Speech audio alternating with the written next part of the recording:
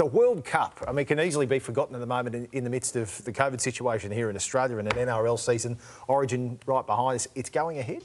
Well, the World Cup announcers have announced that it's going to go ahead. However, the Commission's going to meet this week, and I think you'll find the Kangaroos will not sign the participation agreement. The ARL Commission won't be sending a team. Now, the snowball effect of that's going to be interesting because you can't have a World Cup without Australia. Now, whether the World Cup organisers decide to press on or not, I think you'll find the NRL are going to argue that because of the safety issue to the players and 50,000 cases a day in the UK at the moment, that they're going to try and argue that this is not going to be... they won't deem this as a representative game, therefore NRL clubs are not obliged to send players. Because under the current rules, NRL clubs are obliged, they can't stand in their way. However, the NRL are looking at a loophole. It's interesting to note 15 of the other 16 countries have signed the participation agreement, Gus. I just wanted to get your point. You know the Warriors quite well, the players, they've been away from home for 2 years.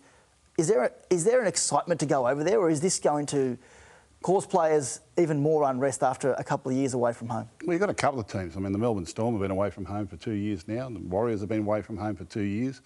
We finished late last year because we delayed our competition and the elite players were playing Origin right through to the end of November. We had a shortened pre-season this year. The other concern is that if we go over to England this year and they play in those competitions and then they've got to go to quarantine periods when they come home and then they've got to have 8 weeks off per the CBA to have a holiday, they're not training until February. So they start training February to start playing in March. We get another disaster next season. So logistically it's not possible. The thing is that this is a tournament that's been ratified by the International Rugby League body, the chairman of which who comes from the UK. This was considered his baby.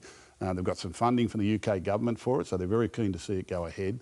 But without the NRL, and the NRL not only makes up the Australian team, but it will make up all the other Pacific Island teams and the New Zealand team, because all those players come from the NRL. And when it's explained to those players about the quarantine period and what life's going to be like over there, and when you're going to get back, and you're going to go into quarantine when you get back, and then you're going to have to have 8 weeks off before you start training for the season, and then it's the vaccination issue. We're not vaccinated here in this country. Yep. We're at very small vaccination numbers. We'll have players that won't get vaccinated because of their own beliefs. So when all that's explained to them, I don't think any players are going to the World Cup in England at the end of the year, and they can jump up and down all they like. The league told them 6 months ago, postpone it.